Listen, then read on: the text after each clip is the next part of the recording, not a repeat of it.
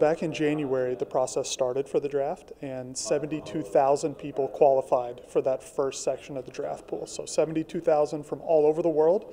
And then in February was the draft combine, where they matched up playing 5-on-5 against other players randomly across the world again.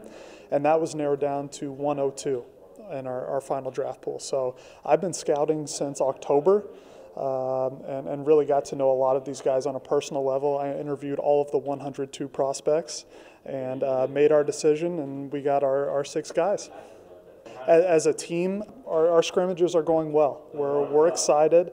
We're without our point guard still. Gunar's from London, so we're waiting on his visa to go through. But the other guys have picked up the slack. Wolf slipped down to point guard for now, and he's one of the most versatile players in the game too. You know, we're looking good, and we're very confident going into the first week. We've been doing really well, so I'm just putting my team in the best position to win. As I was drafted first, so I'm expected to lead the team and make sure the guys are playing well. So as a team, you know, we want to win it. I mean, it comes down to winning the championship. There's multiple tournaments, it's a season, and we want to come out as the #1 team. That's the biggest question I get is how can I watch the team? And because it's not you don't come to Bankers Life Fieldhouse to watch on a given night.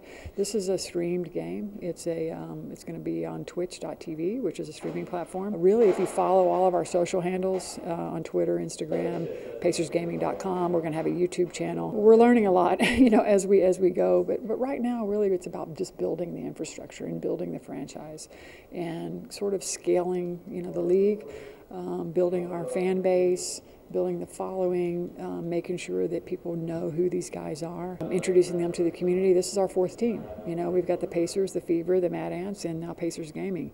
And these guys are the best in the world at what they do. And really introducing them to Indianapolis and to the state.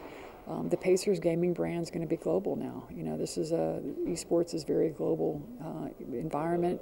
And so all of our marketing efforts will be, not only here, but around the country and around the world.